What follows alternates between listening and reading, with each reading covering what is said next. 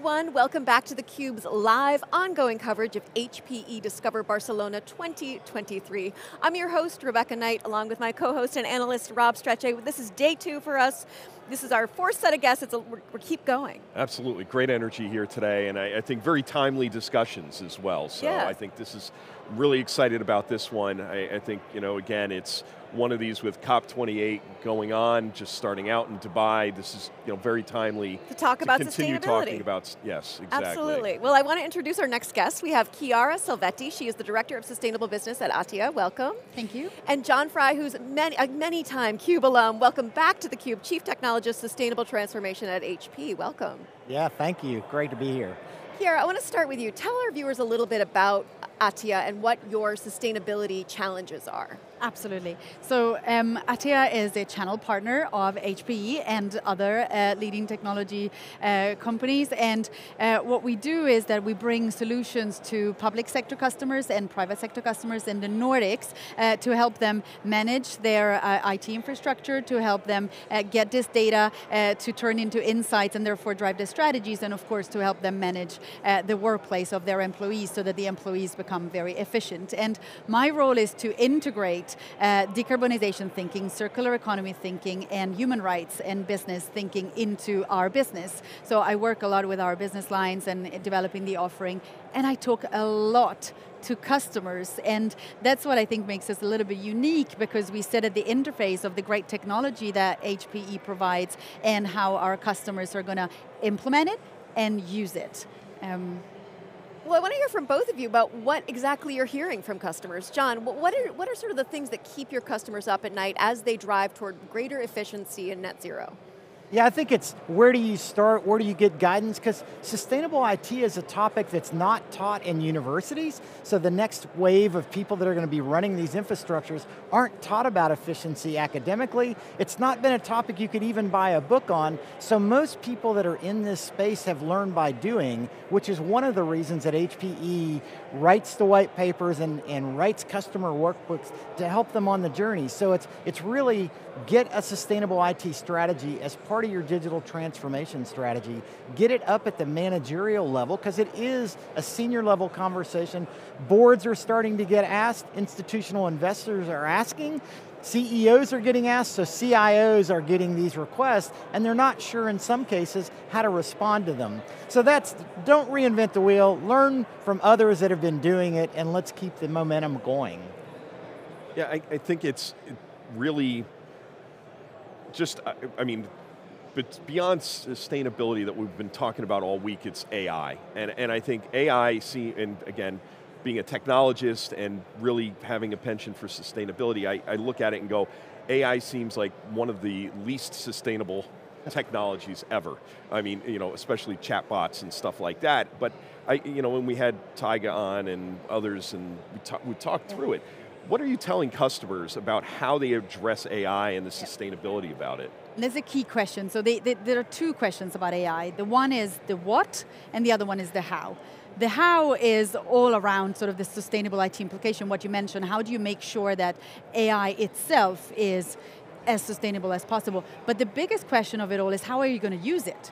Because if you're using it to actually drive sustainability, to align your company business strategy to your net zero strategies and using sustainability to power that, then you can pretty much, it's a fairly easy calculation. You can outweigh some of the costs with the massive benefits that you're going to bring about for your decarbonization trajectory, right? But then at the same time, as we were saying, you need to make sure that you manage that AI in a sustainable way, because the challenges are real. You're talking about a much more complex technology, a much more advanced technology, and all of the inputs that we've been talking about for years in the Nordics around sustainable IT, so the embedded carbon, the water, the minerals, the energy efficiency, they become like maximized with AI. Yeah, it's funny because ChatGPT, there was a study done on ChatGPT, for every 5 prompts is 16 ounces of water. It blew my mind when I heard that, and I was like, to your point, I mean, it's not just the power aspect of it, it's the whole everything that goes into it. What are the conversations you're having with customers around that? Yeah, it's really the same conversations. It's both, how do we shift from thinking about optimizing the infrastructure, the hardware in the data center, to now we have to think about data efficiency and software efficiency. Are the training sets of data that we're going to use to train the model right? Do they have inherent bias in them? Or have we taken data out and really strive to make the training sets unbiased? Then it's the hardware that it takes to run that training set, and how long does it have to run? Even the difference between GPT-3 and GPT-4 is an order of magnitude of the number of GPUs that it took to process and the time that it took to process. So you're thinking, Uptime Institute suggests that we are adding 3 gigawatts of continuous load onto the grid over the next 2 years just for training. And then you have companies that have historically not operated high performance computing devices now looking at that because that's what it takes to train, or like HPE GreenLake for large language models, they're leasing or renting that capability from vendors like HPE to do that, but you're not done. The model's just trained, now you have to do the inference and get the value. So it's that conversation, and then as Chiara suggested too, what's the value return you're going to get by using AI, and does that outweigh the environmental footprint of the technology? And if it's environmental footprint to environmental handprint, you can do that equation pretty easily.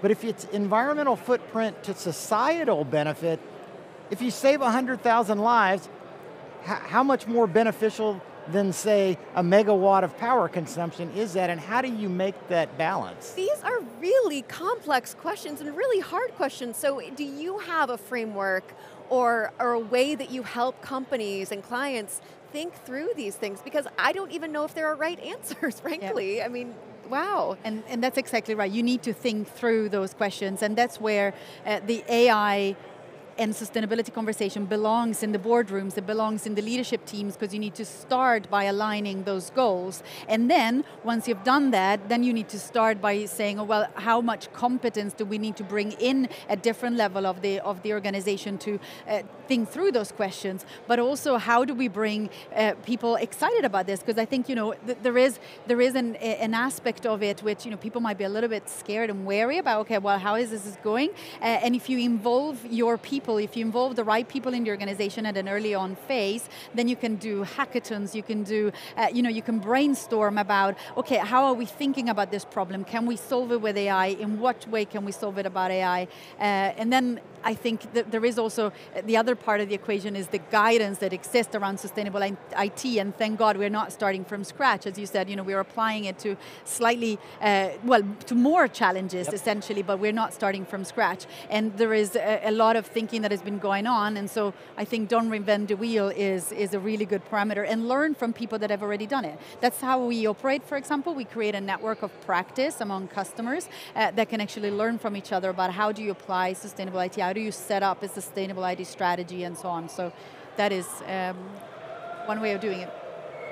Do you see a lot of customers getting together on that, and from a community perspective? Because I think that is the key, is that, because I've talked to people and I'm like, HPE, they're net zero 2040, they've pulled it in 10 years, they're looking at, and they put out all of their scopes, all of the categories within scope 3, for instance. There's a transparency to that.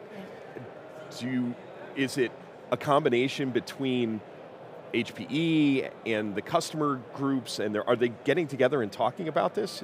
Yeah, absolutely, and I like to say partnership is leadership. That's how you get it done. So back to the framework question, you asked, is there a framework? We've developed one as HPE because one didn't exist, and we started with equipment efficiency, energy efficiency, and resource efficiency. We've talked about that on other CUBE videos over time.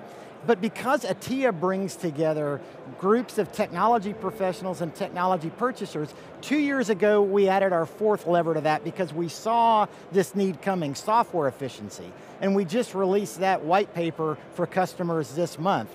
And then last year at Atea's event, we launched our 5th, data efficiency. So how do we, rather than building a solution and then figuring out how to make it efficient, How do we think about the business challenge or opportunity we're trying to solve in the first place, and then think about the data from the AI training sets, or the data that we intend to collect to get insights from, so that we're thinking intentionally about that from the beginning. So that's a great example of how the communities come together and shared best practices to help us all accelerate. And I think the key word there is the ecosystem. So we are all part of an ecosystem, and from the buyer side to the channels to the technology leading company to your own suppliers, if we actually get together and figure out some of these issues together, then we can actually make a difference across the value chain. And that's exactly the space that we want to operate, given the particular position in this ecosystem that we have. So every year, you mentioned our conference, we bring together about 600 IT decision makers and sustainability professional and procurement professionals to actually think through some of these issues and share best practices. And with that, they can also send a very clear message back to the industry about what their expectations are. Something that gives me quite a lot of hope in this is that about 4 out of 10 of CIOs that we actually interact with, they're already thinking about bringing in IT expertise in solutions that can help customers and citizens reduce their emissions. So that's pretty cool. Chiara and John, both of you have made the point that this is really a leadership strategy question. It's not, sustainability can't be a siloed part of HR or something like that. This really needs to be part of the board conversation, the CEOs. What are the implications of the EU Energy Efficiency Directive, and how are CEOs thinking about that? Yeah. I'll start with you, yeah. CIOs are thinking about that, and they need to, because they need to realize that it's their mandate and responsibility to have that strategy at their level. They need to think about 3 things. The first one is to think about their materiality. So what is important for them, for this setup they have, for the type of infrastructure they have, the type of data strategy they have, and figure out what matters. Then they need to set up a framework internally, and that framework is all about connecting the right people in the organization. Because the CIO alone is not going to do it, the sustainability alone is not going to do it, they need to bring the people together.